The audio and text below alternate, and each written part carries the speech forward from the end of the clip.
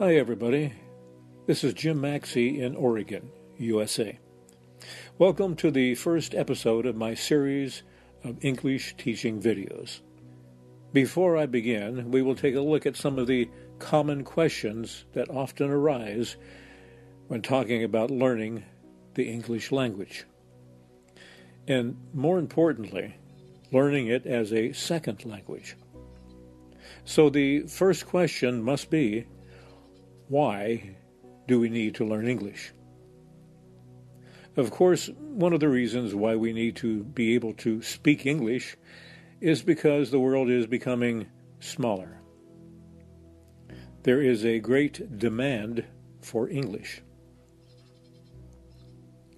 Thanks to the Internet and our developing global economy, more and more people are using English as a way to communicate with each other. English is now officially considered as an international language. Of course, learning anything is difficult, and English is no exception.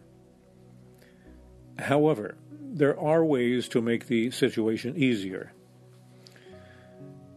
I have come up with my own list of general rules for learning English. And learning English takes time and patience. It cannot be rushed. So try to relax and take it easy. The most important thing you need first is a good vocabulary. Without words, you have nothing to work with. You must start with a strong foundation or base and slowly build on it, day by day. You must view English as part of your body, just as you would an arm or leg. It must become a part of your everyday life. Daily practice is important. Don't worry about making mistakes. In fact, the more mistakes you make, the more you will learn from them, just like learning to ride a bike. Sometimes you fall off. So, what do? You get back on and try again. Don't look at English as just another subject. Your attitude to English and the way you view it will decide how well you progress. Just as we say in the United States, no pain, no gain, the two most important words to remember when learning English are practice and confidence. Practice English every day and be confident.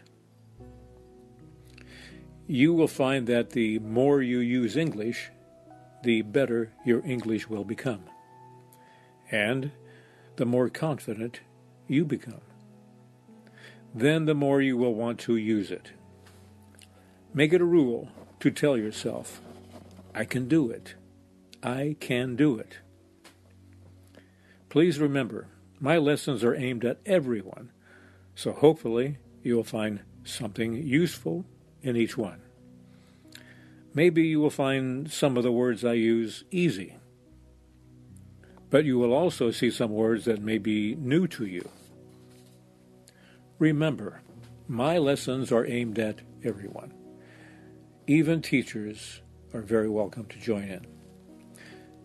Learning English should be a fun experience, and I hope, with the help of my video lessons, you'll discover just how much fun it can be.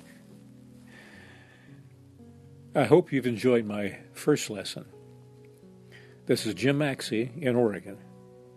Thanks for watching, and goodbye for now.